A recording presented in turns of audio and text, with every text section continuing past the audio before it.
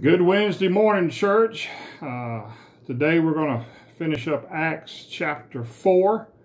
We're going to be talking about unity within the body, the unity of all believers. But before we get started, let me just remind you to be praying for the Ellis family today. Gwen and Obed and Jen and their family, they'll be laying to rest Obed's son Troy here in Wetumpka today at 1 o'clock at the city cemetery. And then our church will be providing a meal for the family this afternoon at Gwen Ellis's home. So be praying for them as they mourn the loss of this 11-year-old child. Dr. Luke writes in the last few verses of chapter 4, he says, "All these believers were one in heart and mind. No one claimed that any of their possessions was their own, but they shared everything they had.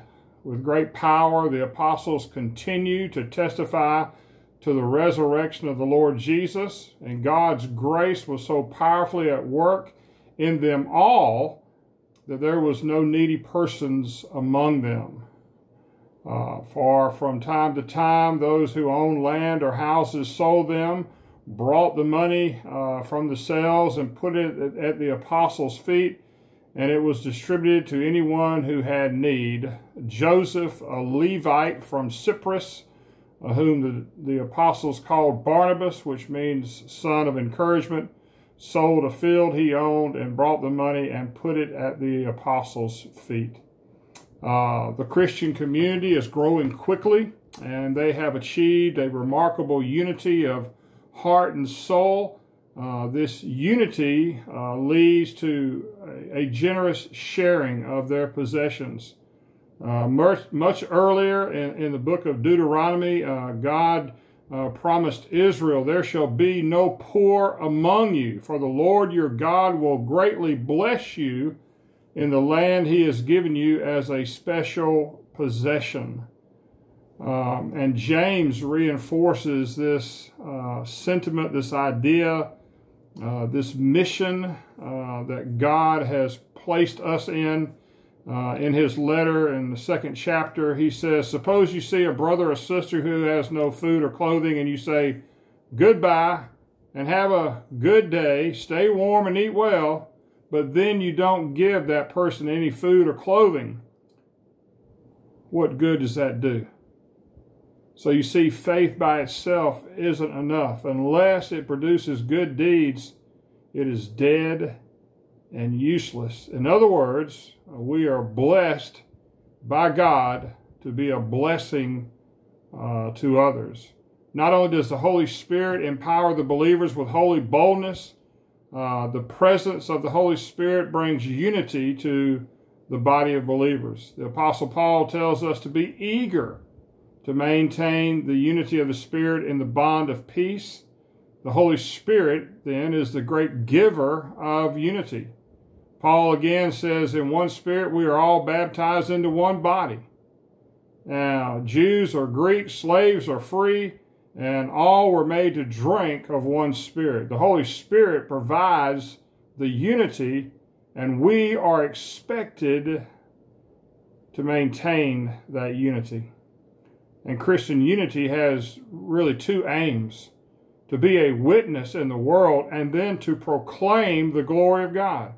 The Apostle John, in his first letter, makes it crystal clear how we are to achieve this first idea. He says, "A new command I give you, that you love one another. Just as I have loved you, you also are to love one another. By this, all people will know that you are my disciples, if you have love for one another." Then the Apostle Paul helps us to understand the second idea. Whatever you do, whether in word or deed, do it all in the name of the Lord Jesus, giving thanks to God the Father through him. To God be the glory. The Holy Spirit is moving in the life of this early church, and the Holy Spirit continues to move in the life of our church. We see that in the meals that we provide on Wednesday and Sunday afternoon to the shut-ins, to those who are at home and can't get out.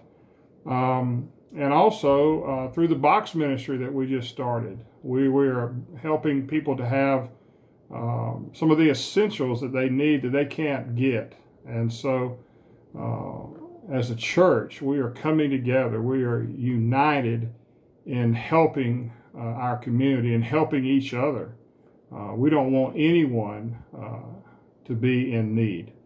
And so if you are in need today, if you're watching this video and you have a felt need that our church can meet, get in touch with us. Call us at 334-567-7865.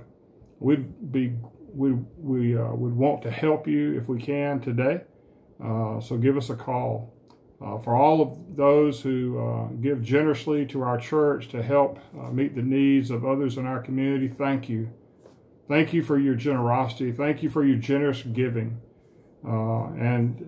Hopefully soon we'll be able to get back together and worship together and experience the unity of the body, just like Luke talks about it in the 4th chapter of Acts today.